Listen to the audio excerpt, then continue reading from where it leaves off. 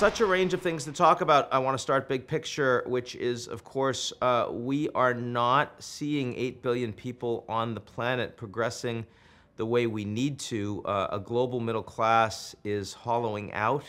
Poverty is increasing. Do you think this is a new condition that people in the world have to get used to, that we're not going to be seeing inexorable progress going forward? Yeah, so is it our new normal to go backwards instead of forwards? No, I don't think it's inevitable at all, but we are in not the best place. And look, we were behind even before the pandemic, even before war in Ukraine, and even before the last 3 additional years of climate impacts, which have been so punishing. So it's no secret that we have lost ground in those 3 years. We've had poverty rising again, extreme poverty, which you just noticed, and so many other development indicators that have gone backwards rather than forwards. Inequality is rising, too many indicators to count, but that doesn't mean it's inevitable at all. So I think the real challenge for all of us is how do we get back on track? How do we regain lost ground?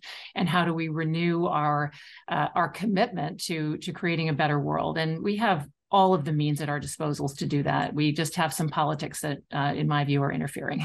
When you say the politics are not cooperating, what are the top things that you're talking about in that regard? No, I think it's politics, frankly, at every level. So first, it's the challenge of politics in countries, whether it's wealthy donor countries or others who are, have turned inward more or less in the last few years. And that's led to, depressed levels of overseas development assistance and other investments. We've seen, obviously, the war in Ukraine have a real shaping effect on European donors. But the larger question, to my mind, is whether we see collectively that we are on one planet, we're one world, we have fates that are intertwined, and whether we have a commitment to do something about that with a kind of spirit of common humanity.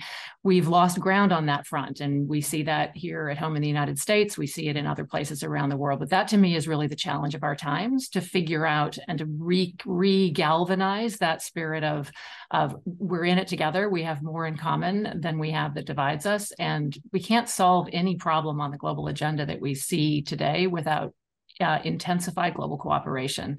So that really is, to my mind, the challenge of our times. Think about climate change and what the future economy, a climate-friendly economy, looks like. Part of the question is about time frame. Some of it's about how markets are structured. A lot of it's about the policy signals to get the capital that there is plenty of in the world directed at the right kinds of things. So that is a political problem. It's a policy challenge. It's one so far we're starting to solve, but insufficiently solving, and we just need to accelerate our efforts to do that.